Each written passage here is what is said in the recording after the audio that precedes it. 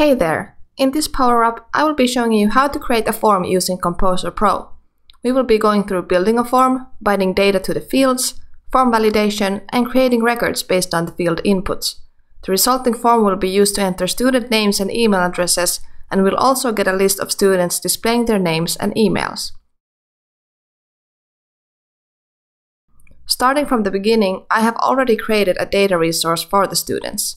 The schema consists of name, email address, and an ID. Going back to the interface builder, let's build our form. Let's add an input field for the name of the student and let's label it name. Then let's add another input field for email address.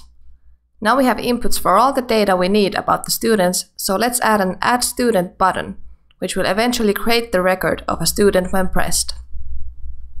Now we need a variable to temporarily store the data about the new student. The variable will be used to pass the data to our backend to create a permanent record of a student. We have two options, using a data variable or a page variable.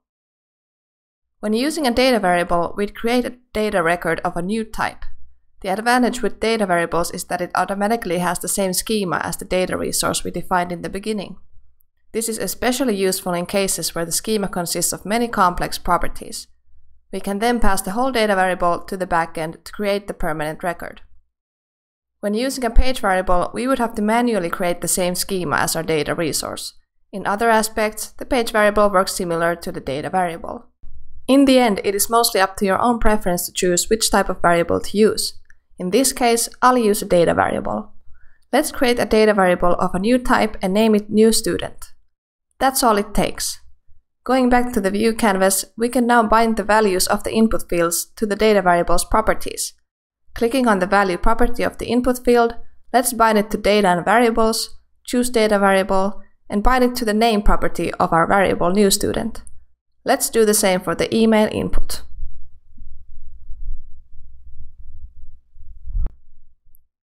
Now we have bound all necessary student data to our variable, and we can use it to create a new student record to our data resource. Let's define the logic for that to our button. Opening the logic canvas, we can find the Create Record flow function in the library to the left. Let's drag it to the canvas and connect it to the component tab event. Looking at the properties for the Create Record flow function, we can define to which resource the record gets created and the record properties. Student is automatically chosen, so let's change the binding of the record property to the data variable new student. Now when the button is tapped, a new student will be created into our data resource based on the information in our input fields. However, we'll want the input fields to clear after creating the student. After creating the record, we'll need to clear the data in our new student data variable. Let's add a setDataVariable flow function to our logic canvas and define the new student data variable as an empty object. As the property values are emptied after the record creation, also our input fields that were bound to these properties become empty. In our form, we would like to validate the inputs and make sure both name and emails are filled out before the student record gets created. We can do this in the logic canvas for the button. Before the record gets created, we should check if the fields are valid. Let's add an if flow function to check our data variable property values. The simplest validation would be adding the following formula to the condition of the if flow function. This checks if either of the properties is empty. If the condition evaluates as true, we can add an alert flow function to notify the user to fill in both fields. If both inputs are filled and this condition evaluates as false, we can go ahead and create the student record. Let's add the alert flow function to the logic canvas. You can customize this flow however you like. You can add multiple if flow functions to check properties separately and alert the user with more specific information about the error, such as student name cannot be empty. Or you might check in the student's resource if the email already exists, minimizing the risk for duplicate inputs.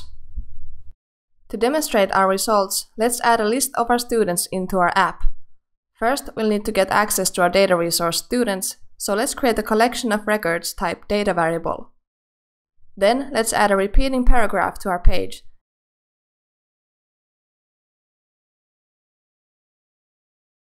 and bind its content to students' names and email addresses.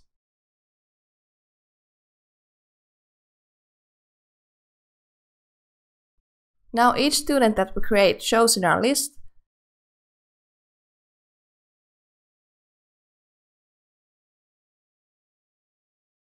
and leaving the student name or email empty leads to an alert of the error. I hope you enjoyed this power-up, and let's meet again soon.